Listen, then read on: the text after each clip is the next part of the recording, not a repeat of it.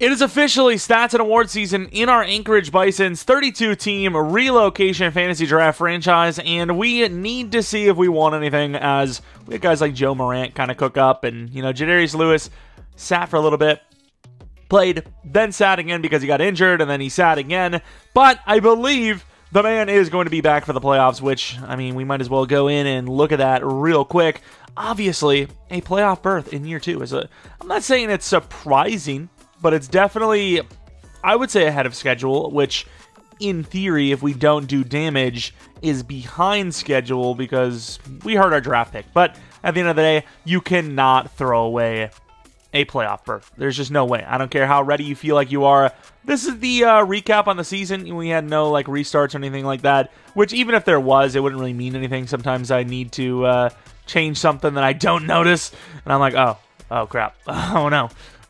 We had a lower quarter length early on in the year, 8-minute quarters or something like that. But either way, let us take a look at the stats and awards. I don't really know how we kind of finished with some of these players. Like Rodriguez, I know is over 1,000, but how much over 1,000? I don't know. Looking at the touchdown to pick ratio, you can see that both quarterbacks finishing similarly, right? Touchdowns-wise, yards-wise, and then completion percentage-wise. But Lewis, whether it be luck, whether it be skill, decision-making, whatever, does have a better touchdown to pick ratio and a slightly better passer rating and yards per game because of that.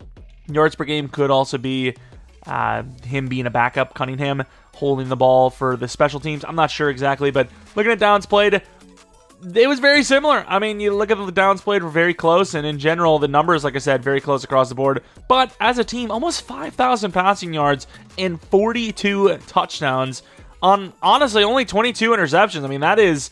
That is a season probably good enough for a dev up if, they only had, it was one of them. Lewis could still win Rookie of the Year. Probably not, though. If anything, I would say Morant has a better chance, who is obviously on our team. Rushing-wise, no double-digit touchdowns. That is a sad thing to see. But 1,500 yards may be good enough for a dev up. Beatty, about 500 yards. Not bad. I kind of want to see how that compares to last year. Oh, way less. But in fairness, Beatty might have even started as the starter last year. I can't remember, but very good season, though, for the running backs. Over, 2,000 total, and, touchdowns are a little low at, 17? Still, fumbles, a lot of fumbles for the quarterbacks, but overall, 3 for the running backs. That's not that bad. Yards after contact for 30. Broken tackles, 33. Receiving, Morant, I'm hoping for about 1,400. 13 on the nose. We'll take that. 1,300 yards with 12 touchdowns. Shorter, 938 with 6 for a guy that's on the slower side. Not the best at getting open. Not bad. Kuntz, a little bit of a down year for him. But Ronnie Bell, that's really, in my opinion, the biggest surprise. Thought, the slot position kind of, disappeared for a while there. And yet, almost 900 yards. I don't know who will get a dev up here besides Morant. Morant's guaranteed to get dev up. Might even go straight to superstar. But maybe Shorter, maybe Bell. I highly doubt it, though. They needed to get either over 1,000 yards or double-digit touchdowns. Neither got either.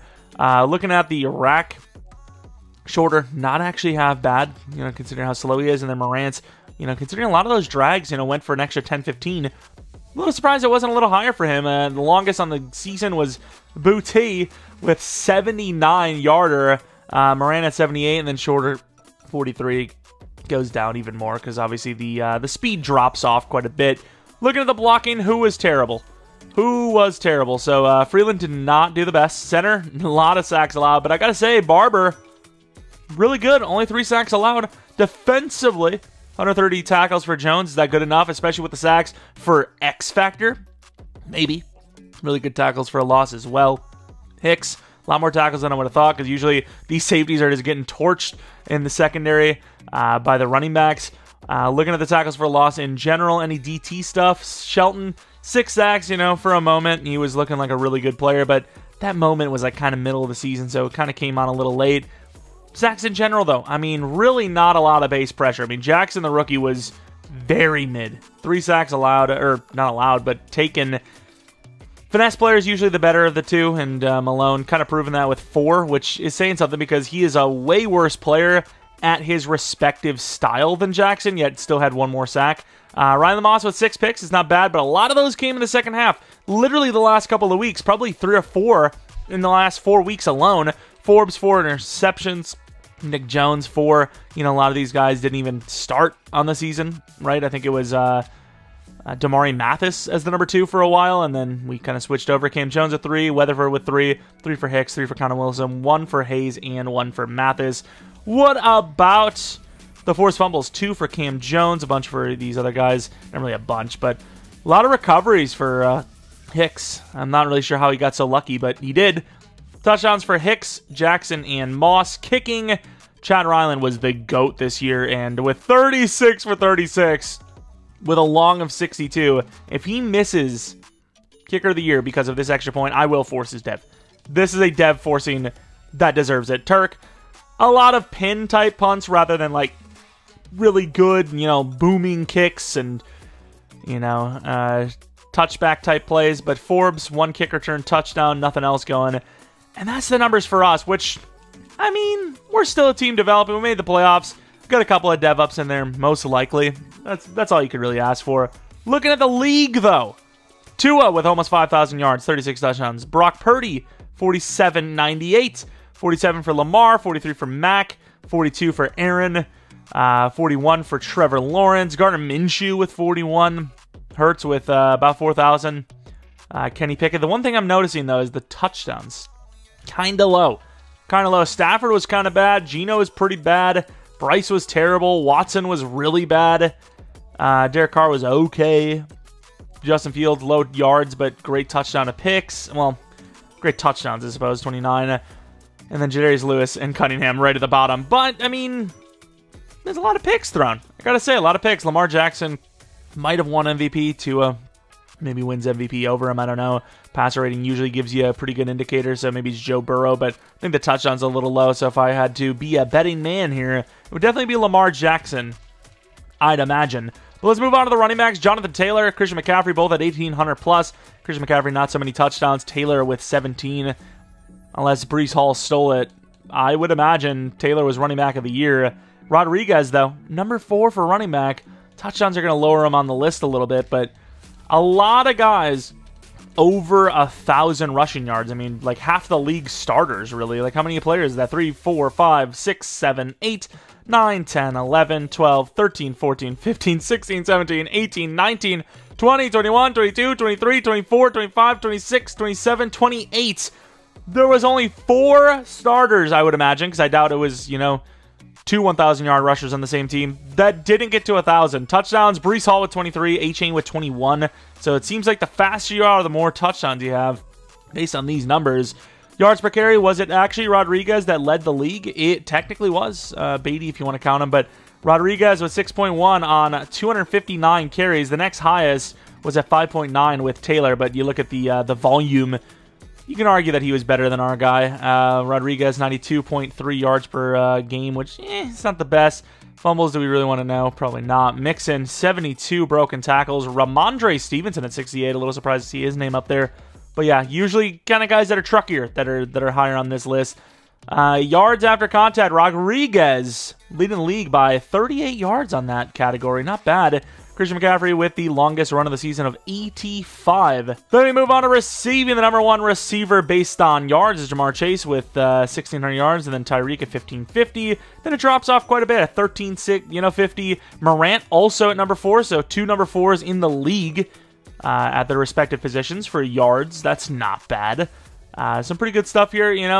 It seems like about the same or less receivers had 1,000 as running backs did, which is kind of saying something because it's a pass-first league. I know you spread the ball around a lot, but still, as far as wide receivers go, or receivers go, I'm surprised to see Cole Kmet that high up there, but 5 guys with over or 100 or higher catches, because 2 of them had 100 on the nose.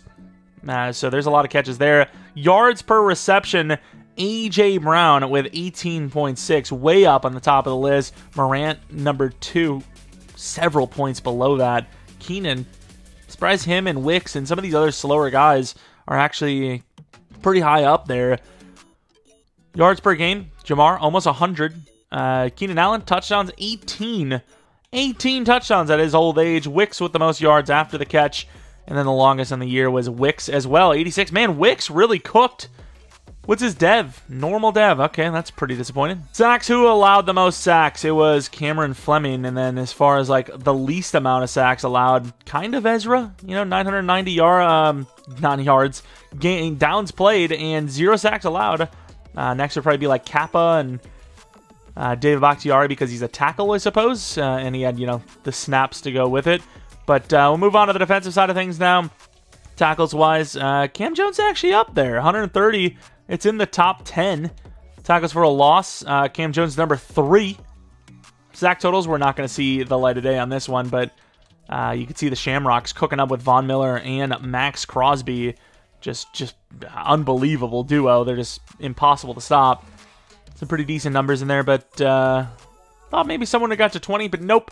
Cody Barton, 5 interceptions. Holcomb with 5. Pretty tame league year for interception counts. And then we'll just move on straight to kickers. Number 1 kicker, Rylan, and then, there's a couple of other 100%ers, but if they win it, they don't deserve it. Let's be real here. He's got double anyone's kicks pretty much. At least anyone that had 100%. Longest kick of the year was his at 62 as well. Let's take a look at punters.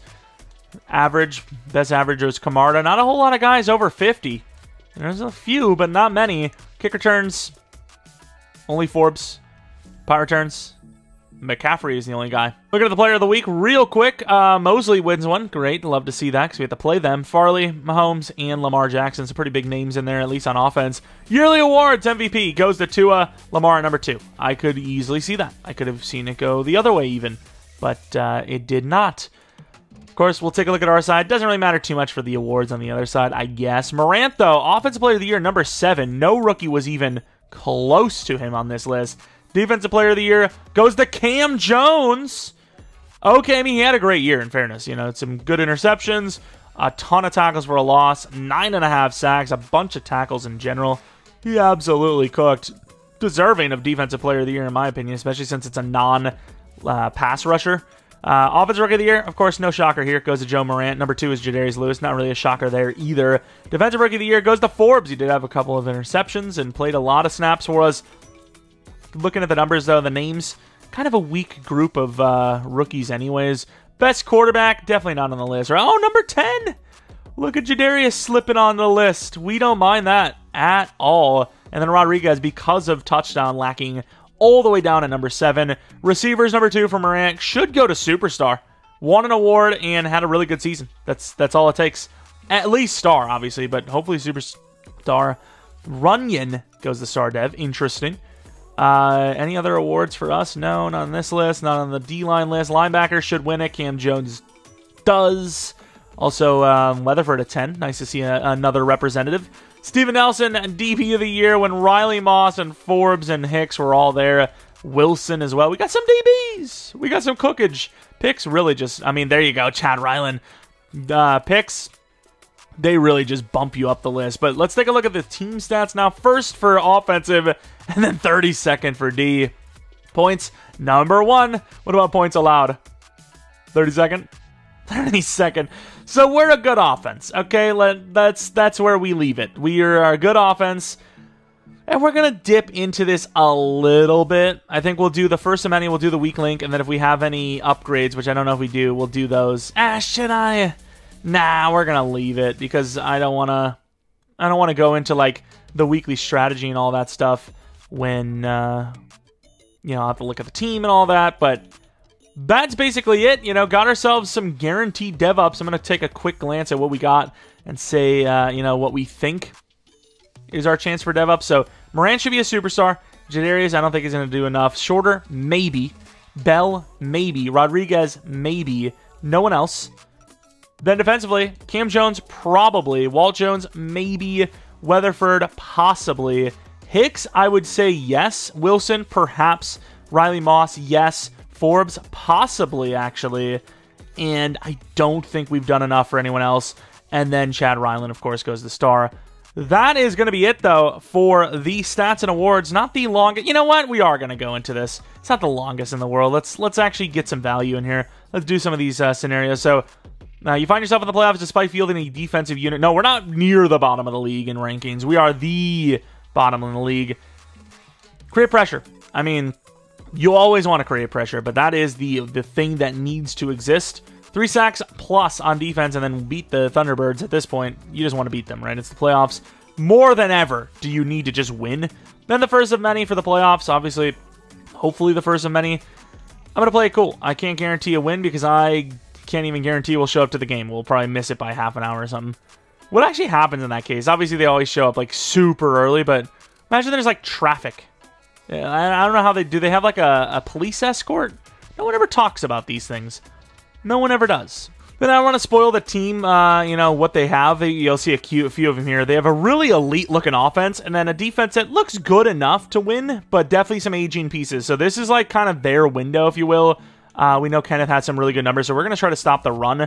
And then as far as attacking them goes, they had some okay DBs with Marlon Humphrey and Marcus Peters, and their safeties are okay, but I don't know what I want to do. I guess it's going to be a run game. Let's just make it a run game, and then we'll have all these.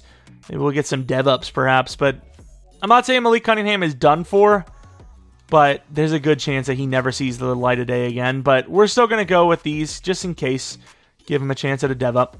And I kind of lie. Out of, like, franchise mode here, realism, whenever you want to talk about it, I kind of miss doing a wide receiver career mode. I wish they would actually, like, make the career modes not crap, because it is fun just running routes. Like, you see, like, burning them off the line. Like, look at that. Like, that's just beautiful. Like, what do you do there? I like giving, if he wins, I like giving him a little shimmy. I mean, that's about the best coverage you're going to get from a DB, and, you know, he still gets smoked. Get a little spin move. We're going deep. Got enough time. That ball is taking a while to get there. Not going to land in the zone, but, I mean, it's just... I mean, look at the moves. Like, you can't cover that. Like, that's just so sloppy, but it works. Like we talked about with those upgrades, we should have a few, and we do. Smoke Monday. I haven't heard that name in a while. You know, Hicks hasn't been great, but he has definitely played better than when Monday last played, and they're both slow as hell. Monday's taller, but Hicks just never really looked back. And then Wanya Morris, he's not a bad player either, but Barber has never looked back either. Definitely need to replace a few linemen on this team, though. Right tackle, potentially center. Wide receivers here, not bad. We might have to replace some of these guys, too. As much as I liked Shorter, I liked Ronnie Bell. Nobody on this team, other than, like, really Morant and Rodriguez, are, like, fully safe. Cam Jones, Rodriguez, and Morant are, like, the only... Oh, nice two to jump in. The only, like, guaranteed, at worst, top 2 on the roster players. You know, Cordell Jackson, Ronnie Shelton, they have potential. But, you know, they were pretty bad. So if we find someone in the draft that's got potential and they play better in free agents preseason, I mean, there is no guarantees anywhere. I'm just saying. But Morant, obviously. Kuntz, I suppose. Cam Jones. Rodriguez. Those guys are going to guarantee themselves starting spots. But, yeah, there's been a lot of question marks on this team. Despite the fact that we did do well and we made the playoffs. A lot of question marks on this team. Don't want to get too into it because, you know, we're still in the battle. The battle is not done yet, as we have the Thunderbirds right across from us here at home, though. And we're going to see if we can actually win a playoff game, perhaps. If you guys enjoyed this little stats and awards video, and you've enjoyed the series so far, the season specifically, maybe leave a like, subscribe if you're new. If you're not new, I appreciate your continued support on the channel. Maybe follow me on Twitter, Jeromepkr, second channel, PK Plays for non-Madden content. The next episode you see from this franchise, or this... what is it called? Yeah, the series will be a little bit later today. We'll have the first playoff game against those Thunderbirds. And obviously if we win, we'll probably have another one on, I would say, Monday, because there'll be a rebuild on Sunday. But Bears franchise next, then Bison. So keep an eye out, keep a lookout, and that's about it. Let me know what you guys think is going to happen in the comment section below. And hope you guys come back for next video. But until next video,